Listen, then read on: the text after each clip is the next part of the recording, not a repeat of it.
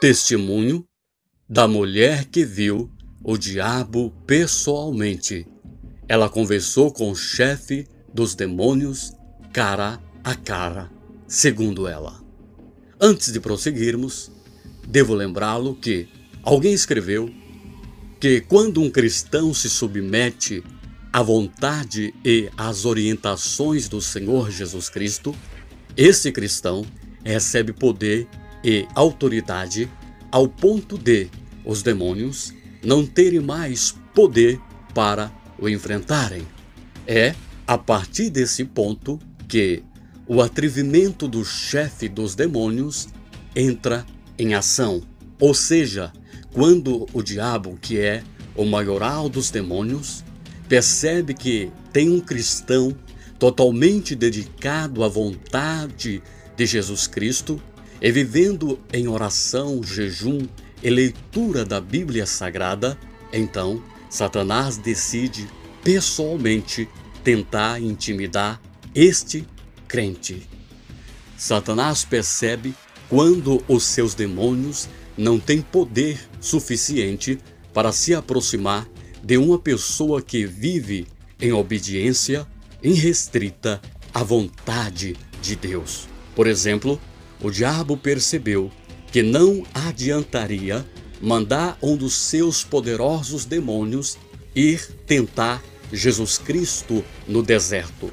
Então, o próprio diabo vai pessoalmente tentar Jesus. Veja isso em Mateus capítulo 4.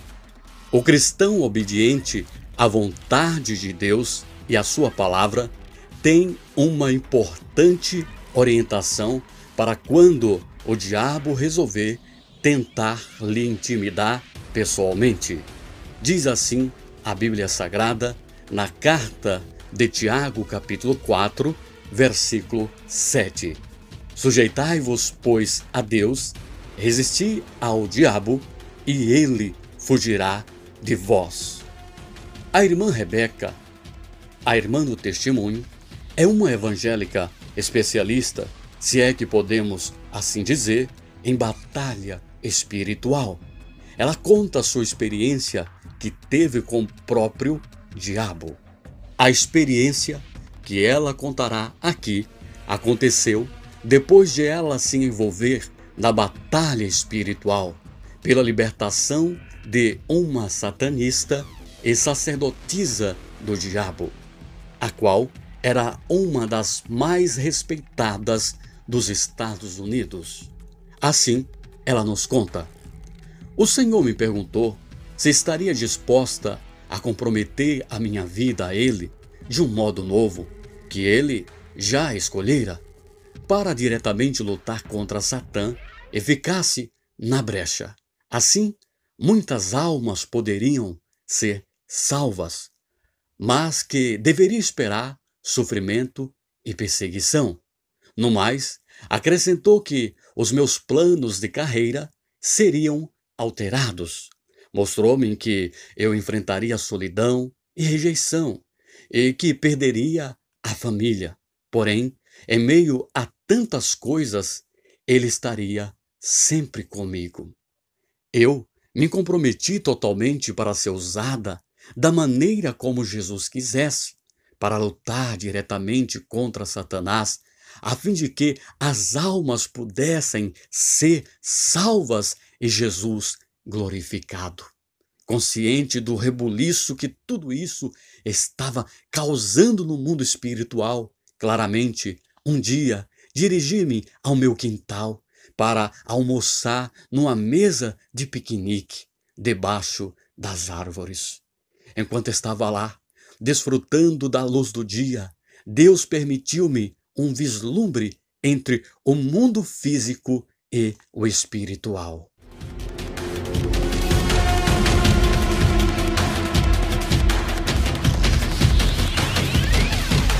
Repentinamente, uma figura brilhante apareceu e assentou-se do outro lado da mesa, de frente para mim.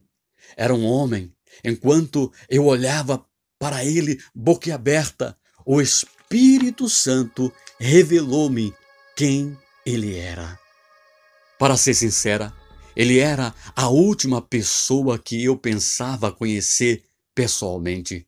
A pessoa que se apresentou a mim como sendo um anjo de luz era, na realidade, o príncipe das trevas, o príncipe das potestades do ar, rei do reino da maldade, o próprio Satanás. Não posso lembrar-me dos detalhes da sua aparência, porque não consegui desviar os meus olhos dos olhos malignos dele. Eles era como o carvão negro e transmitiam trevas e maldade que pareciam querer me tragar. Por um instante, senti-me como que mergulhada nas profundezas daqueles olhos. Mas algo trouxe-me de volta, estabelecendo-me. Eu tinha certeza de que Satanás estava furioso, muito furioso. Satã, exclamei, depois de receber um aceno de afirmação por ter lhe reconhecido, eu perguntei: o que é que você quer? Mulher, você ousa me enfrentar? Minha vida está comprometida nisso. Eu sei, mas você realmente ousa me enfrentar? Fiquei surpresa e confusa com a repetição da pergunta. Era óbvio que a raiva dele, no momento, aumentara. Entretanto, o Espírito Santo encheu-me de paz e eu fiquei maravilhada de não sentir medo algum.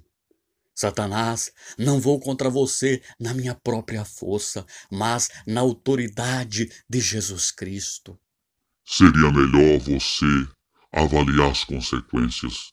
Esse Jesus a quem você serve aconselha aos seus seguidores, pois qual de vós, pretendendo construir uma torre, não se assenta primeiro para calcular a despesa e verificar se tem os meios para a concluir, para não suceder que, tendo lançado os alicerces e não a podendo acabar, todos os que a virem zombarem, dizendo: este homem começou a construir e não pode acabar. Ou qual é o rei que, indo para combater outro rei, não se assenta primeiro para calcular se com 10.000 homens poderá enfrentar o que vem contra ele com 20.000? Caso contrário, estando outro ainda longe, envia-lhe uma embaixada pedindo condições de paz. Assim, pois todo aquele que dentre vós não renuncia a tudo quanto tem, não pode ser meu discípulo. Essas palavras, o diabo citou da própria Bíblia, estão lá em Lucas capítulo 14, do versículo 28 a 33. Mulher, seria melhor você avaliar o custo, porque eu lhe digo que vou tornar sua vida numa agonia e angústia que você nunca pensou sequer existir. No fundo, eu sabia que ele estava falando sério e dizer que eu entregara ao Senhor posses, carreira, família e a própria vida. Não tive dúvida de que Satã pediria ao Pai tudo isso como ele fizera com Jó há muitos anos. Pensando assim, finalmente retruquei. Eu já avaliei de todas as maneiras as consequências e estou certa de que, aconteça o que acontecer, será sob o controle absoluto de Deus. E simplesmente confio que a graça dele será suficiente para mim. Assim, eu ouso a usar da autoridade e do poder que Jesus me deu para enfrentá-lo. Sim, eu me atrevo a ir contra você no nome de Jesus Cristo, meu Senhor. Ficamos olho a olho durante um longo momento de silêncio. Novamente, tive aquela sensação de que, se alguém não me estivesse segurando, eu seria consumida pelo olhar horrendo e maligno de Satã.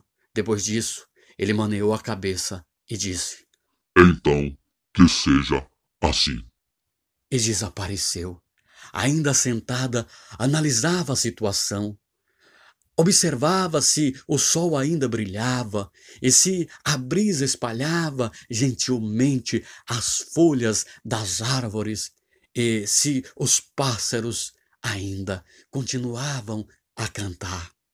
Senti que, por alguma razão, eu tomara um passo irrevogável. O custo é realmente alto. Perdi toda a minha família, a minha carreira e tudo o que se possa chamar de bens materiais e ainda sofro fisicamente. Porém, com tudo isso, o Senhor está comigo e o que Satanás chama de derrota será transformado em vitória.